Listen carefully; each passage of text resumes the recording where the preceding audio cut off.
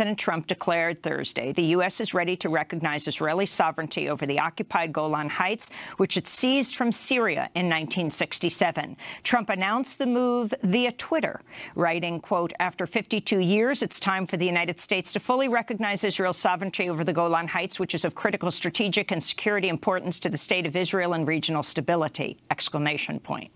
After a meeting with Secretary of State Mike Pompeo, Israeli Prime Minister Benjamin Netanyahu hailed Trump's announcement. President Trump has just made history. I called him. I thanked him on behalf of the people of Israel.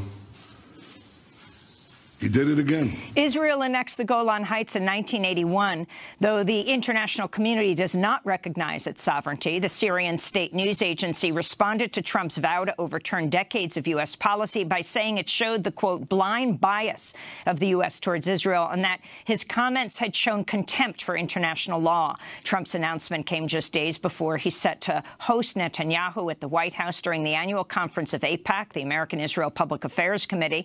The AIPAC event will include speeches from Vice President Mike Pence, House Speaker Nancy Pelosi, and Senate Minority Leader Chuck Schumer, among others. But a growing number of Democrats, including at least 8 presidential candidates, have said they will be skipping the summit.